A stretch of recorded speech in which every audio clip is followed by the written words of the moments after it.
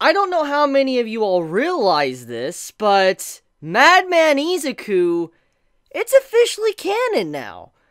Gentle even says that Izuku is crazy, like he's mad, like straight madness, crazy. I don't want to fight this kid. Let's get the hell out, La Brava. And I'm like, did that just get confirmed? Because, like, that's a big thing in the community. In the Boku no Hero Academia community, just a FYI if this is your first time hearing it, in certain parts of the community, many have talked about how Izuku is, in a way, a madman. He is an absolute madman. No, not mad lad, madman. And the man just, he goes crazy. He goes all in. And just seeing how Gentle and La Brava were aware of Izuku's feats, that made me laugh. I got a good laugh from that, not gonna lie, because, like, they don't know Izuku by the situation with Overhaul. They don't know Izuku by, the villain, the League of Villains. He only knew Izuku, Gentle and La Brava only knew Izuku through the sports festival where he shattered his hands. And I'm just like,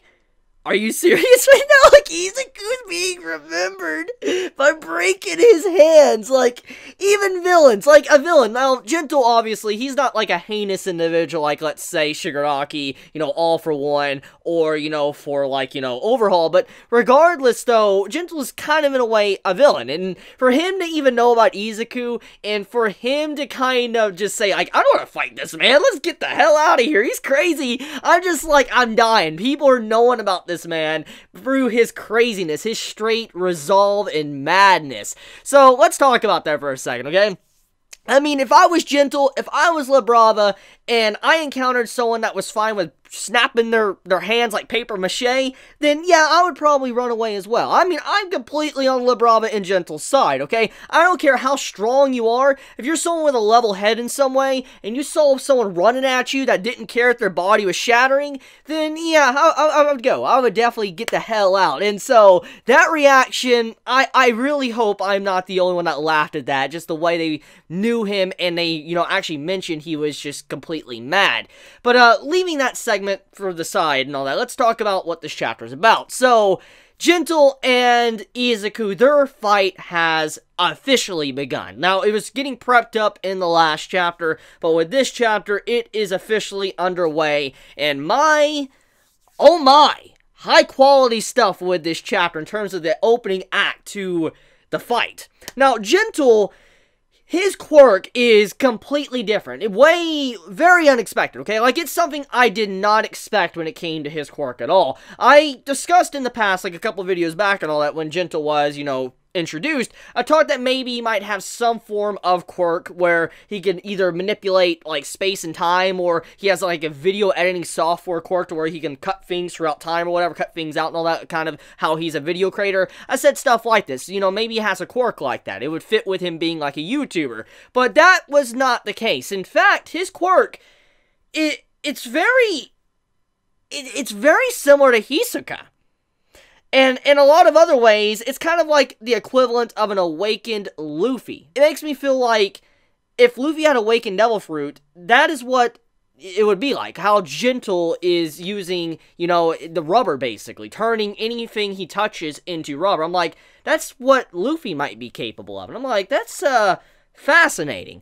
But, backing up for a second, though. So, Gentle's quirk is very different. I honestly did not expect him to have the ability or properties to turn things into, like, rubber and make things to where they can bounce and stuff. That was completely unexpected. Looking at the quirk, on paper, it seems very weak, okay? When you look at it on paper, just turning things to rubber.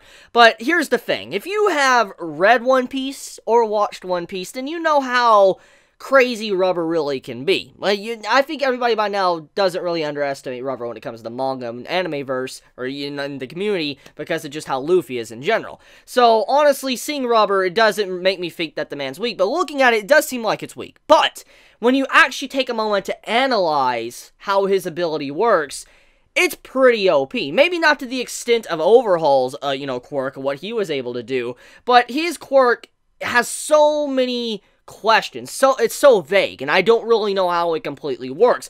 Number one, we do know that he uses his hands and he turns things into rubber. Like we see how when he was taking off his coat, he was removing it, he rotated his hands in a way that turned the air in a circular spear-like shape into rubber. Now, from the way this looks, maybe the only way he can turn things into rubber is through small contact throughout a spear, because you see how he moved his hands and made a circle, and he made like a rebound, like trampoline. Now, this could just be one of his techniques. Maybe he just uses a technique like that, and he can do a lot more, because let's think about, I think, chapter 170, we saw how the building looked very distorted, and this is what led me to believe maybe he might have some form of dimensional warp capabilities with his quirk. Maybe he could distort time and space, but that, like I said, is not the case anymore. So, looking at, let's say chapter 170 with the entire store being messed up, I don't feel like he has a very small radius, unless it was something to do with the effects of the camera. Maybe, La Brava has something, do with a quirk that can affect buildings like that, or editing, or whatever it may be. The thing is if that building was turned into rubber, and that's why it looks so wobbly, it's probably because he could turn big objects like that into rubber. So, it's not just a little circle he can make large buildings, which is pretty terrifying in a way. And here's another question too, can he turn living people into rubber? For instance, if he was to place his hands on La Brava or himself, could he turn himself into rubber, or will it only work on non-living objects? That's my big question I have after this chapter. Regardless, though, I do wonder if there is a time limit. Is there a time limit on certain things, or with how he turns into rubber, or is it like a one-time thing? If someone hits it, it disappears, or, can he permanently keep it till he deactivates it? There's a lot of questions I have about his quirk, but even then, it's incredibly useful, and it's definitely not a throwaway quirk. And by no means is Gentle's quirk a throwaway, so it's definitely very obvious that Horikoshi might have some plans for Gentle in the future of his story. But, okay, let's stop there for a second, and let's talk about, like, the ideals and stuff going on in this fight. In a lot of ways, the way Horikoshi designed this chapter, it mainly designed us to look at Gentle as the protag and Izuku as the antagonist. Or, another viewpoint is looking at both of them as protags going up against each other because they just have no other option. They have to. And nobody in this situation is really like a villain, like truly evil. I mean, even though Gentle is trying to break into UA, and it is kind of a criminal act, he's not doing it to be malicious. He's not doing it to, ruin everybody's day and just be awful. He's doing it to make a stronger generation of heroes. And as I've already said in my previous episode, or, oh, my bad, previous chapter reviews, he is like a vigilante. He's the equivalent of Stain, but he doesn't go as far as Stain did. And that's kind of what I get from Gentle. He's a little bit more, like, gentle. I'm using his name. He's gentle with his actions, and he doesn't want to harm people. He doesn't want to be rough with people, which I will get into his fighting style in a minute against Izuku. But seeing how he was fighting Izuku in this chapter, it's kind of like they're both fighting for their own ideals, and both sides are not necessarily wrong. And now, in most cases, many would want to vote on Izuku to win this, because, he's the MC of the story, so obviously many would want to side with Izuku. But at the same time, if you've been reading these chapters and you like this arc, then you're probably going to want to side with Gentle as well, and La Brava. We know his motivation. One of the big reasons is because he wants to make the world better for heroes. And another big thing, too, besides just his YouTube channel, is also to make, La Brava happy, make her smile. He's also trying to protect her smile and make her, proud of him. So, the equivalent to what Izuku is doing and how he's trying to make Eri smile, make her have a good time, that's what, Gentle is trying to do for La Brava as well. So they both have their own smiles that they're trying to protect, which is very nice. I like the parallel with these two characters. Let's stop there. Let's talk about the fighting style for a second, okay? So, as we know he can use rubber, and he can turn even air itself into rubber. And this is, like I said, a strong ability if used right. And Gentle does seem to be an incredibly intelligent individual. He doesn't seem to be a bit of a dumb person. He does seem to have a good head on his shoulders, besides him being a little bit more of a gag in certain scenes, like especially with his tea. But he is incredibly intelligent, especially with how well thought out some of the plans were to get to the tea shop. But, he puts up this, like, rubber trampoline in front of him, and Izuku, he runs at him, and he hits it, and he goes blasting completely backwards down the street. Now, he says that it's called gentle rebound. That's what, Gentle calls that move. And like he said, he doesn't like to use violence. He doesn't like to rough people up. But if you look at that panel, it looks very obvious that there was a lot of violence. They even say that was an incredibly violent moment. And Gentle, if you look at his face, he was even surprised about it because he never has probably seen that rarely. He's probably rarely seen someone fly back that far. The only reason why someone would ever fly back that far, if it works like rubber and bouncy and stuff, that would mean that Izuku had to hit it at such tremendous force that his own weight, his own speed and force repelled him backwards that fast, which is why he, went back so quickly and why it looked so violent. It wasn't because of Gentle, it's because of Izuku himself hitting it so hard. And that is why he turned around and was like, yo, we getting out of here. He's stronger than I thought. And he started running because of how scary that was, how the man charged that quick and had that amount of strength to get back up and all that. That's why Gentle was trying to get away. So, once again, Izuku being a madman. So yeah, I do like how that was kind of explained in a way, and it wasn't like deliberately like, Horikoshi didn't go out of his way to kind of detail it and make sure everybody comprehended it. I think I just like the way it was show, don't tell style of that scene. Now, next thing to get right into, let's also talk about how he's able to fly. So, Gentle, he's able to make a trampoline. He's able to actually trampoline in the sky. He can keep using his quirk and make this air that's like, where he can bounce, and he can keep trampolining up higher and higher. So, he can even fly. He can stay up in the air without anyone, messing with him. So, if it's a hero that does have a flying quirk or something, or the ability to get up there, then he has the advantage. And this is something incredibly powerful. So, Gentle, he has the ability to create a barrier in front of him to bounce people back, but also he has the ability to bounce up and get higher into the sky. So this is just one property to use his quirk. He's just turning air into rubber. So when you look at it like that, imagine what else he could do. If he can even turn himself into rubber, just imagine what capabilities he would have. He would be the equivalent of Luffy from One Piece. Now, I don't know if Horikoshi will do that because they are in the same magazine, and I feel like Shonen Jump might have a little bit of a problem if Gentle was doing similar things to Luffy. There might be a reference or something, but I highly doubt something like that would happen just because of how I feel like it's just too similar. Maybe Horikoshi or Shonen Jump would have a problem with it. I have no idea. But regardless, though, it does make me wonder, can he turn himself into rubber? And if not, how big is his AoE? Let's talk about that Delaware Smash air gun. Or air cannon? I forget the exact name. Forgive me on that. But, Izuku. He did something incredible this chapter. He was upside down. And Gentle and La Brava were going to get away. And as he was upside down, frowning a lot, he was going to hit the ground. He had to hit the ground and all that. He decided, while upside down, to actually finger flick and hit Gentle in the back. And Gentle describes it as an air cannon, which shows the amount of force of it. Now, it also says a lot about Gentle for him to even withstand that and turn around and look at Izuku. So, if there is one thing we could pull from that, okay, is that Gentle is pretty freaking durable.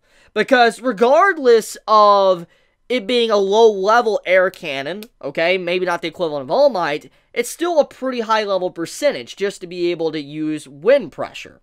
So, Gentle withstood something that normally would, cause a lot of damage. So Gentle is not a weakling by any sense. It does make me wonder the reason why he was able to kind of withstand that, air cannon was because maybe his outfit is turned into rubber as well. He could have his clothing completely encased in rubber, and that is why he probably didn't take as much damage. Regardless of whatever it may be, though, I do believe that he is probably a lot stronger than we actually imagine, because something tells me Gentle in the past probably was someone violent. As I've said, my headcanon, I don't know if it's true or not, but my headcanon is in the past Gentle probably was some form of villain. He probably found, the light or whatever, found his own path and decided to be what he is now. And just something tells me that he probably harmed someone. Even if he wasn't a villain, he probably harmed someone in the past, and he's probably made it his, major life choice not to harm anybody and help out the hero society. And it makes me wonder if he is really, really strong, incredibly powerful. I'm very curious about that, and it makes me wonder, just because of the way this chapter is done, for him to be able to withstand something like that. And he also got pushed into the construction site. So we're going to really find out how durable he is in the next chapter if he gets up after what Izuku did. Because Izuku slammed him into a construction site. He slammed him right in. So if he gets back up after that, he's going to be scary. So, let's talk about the miscellaneous stuff of this chapter. So, Jiro, adorable. The little earplug wave and all that. Oh my god, that's so cute. That's adorable. Dude, my heart melted in that moment. I'm like, that is just sweet as hell. And then we have the stuff with Bakugo and Tokoyami. Now, as I've already said, I love Tokoyami. Every time he's in a chapter, I jump for joy, because he barely has any panel time or screen time, and so when he's in a chapter, I'm pretty hyped up, because he's one of my personal favorites. And seeing how he had a little bit of a moment, even if it was one panel or two panels, I was pleased. The man was playing, music and all that, and Bakugo just snaps. He snaps his drumsticks. He's like, make the music more distorted, Tokoyami, you bird brain. I'm like, okay, Bakugo. And I like how the man looks at, like, the info sheet trying to figure out what it is on page 3. He's like, oh, like, his face is very shocked. I love that. I love the little slight interactions between Bakugo and everyone else, and how nobody really takes offense to what Bakugo says. Anyone notice that? Like, Tokoyami didn't get offended. He wasn't upset. He just accepted what Bakugo said, the rude comment he said, which just shows how everybody is kind of more like a family now, instead of just a group of strangers together going to school. They definitely are like a family. Just for him to be able to accept something like that and move on and just try to learn, it just shows Bakugo also has definitely fit in with his, friends in the school. So, next thing to talk about, let's also talk about the stuff with Eri. So, Eri also was in this chapter, and we get to see her smile, and oh my god, that was... I'm glad. I'm glad to see her smile. It was definitely something that was nice to see, but I do feel like before everything is said and done, maybe that might go away because of the issue happening with Izuku and Gentle. But that's pretty much it when it comes to miscellaneous. The last thing to really talk about before I end this video is the situation with Izuku. What's going on right now in the world.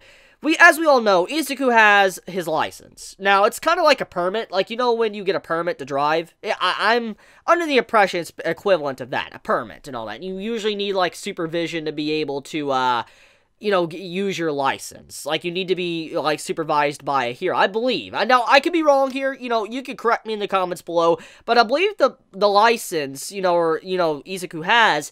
is basically like a permit. You gotta have a licensed hero there, but you can do hero activities. And if you don't, well, obviously, you're kind of doing stuff against the law. And I believe Izuku right now doing what he's doing is technically not following his license. Unless they make room for emergencies. Now, it's been a while since I've looked at that. It's been a while since that chapter came out. So if I am wrong about any detail, correct me in the comments below. But I believe that Izuku is allowed to use his license in the case of emergencies. And if so, then he's A-okay. However, there's no way that this is going to be able to be secret. And he's going to be able to keep it, on the down low. Because number one, the construction site, they got damaged, and as we know, if property gets damaged, then, they're alerted, Hero Society and all that, they gotta pay damages, so it's not gonna be hush-hush now. It's already made very clear that it's beyond the realm of hush-hushing at this point, unless Izuku doesn't say anything and nobody catches it, but I mean, I highly doubt that. So, looking at the situation, I do not think that this is going to be hush-hush, and so even if Izuku deals with it, and the festival goes on without a hitch, I do believe the principal is still probably going to face some backlash. Or at the very least, he's probably going to get, everybody's going to find out about it. And let me explain why. Right now, La Brava is filming the fight between Gentle and Izuku. Which means that regardless of whoever wins this, it's going to get uploaded to YouTube. So everybody's going to find out. It's public knowledge at that point. And so you can no longer hide it. So even if Izuku didn't want to say anything to anyone, everybody's going to find out because of YouTube. It's just how social media is. And it's probably going to, blow up as a video. I could definitely see it's going to become viral. And which means that Izuku's reputation would boost. And that would be nice for him. And it'll also probably boost Gentle and La Brava. But in turn, it would also cause negative feedback from the populace because a student was fighting a villain. And they were too busy with the festival instead of guarding the perimeter. So I do believe that even if everything goes a-okay, the video alone is probably going to spread waves throughout social media and probably cause problems for the principal, even if the festival doesn't get stopped. That's just my personal opinion. But I want to end the video here, so let me know your thoughts in the comments below. If you enjoy my content, please subscribe. If you like this video, please leave a like, and I love you guys. Please be safe. Chibi out.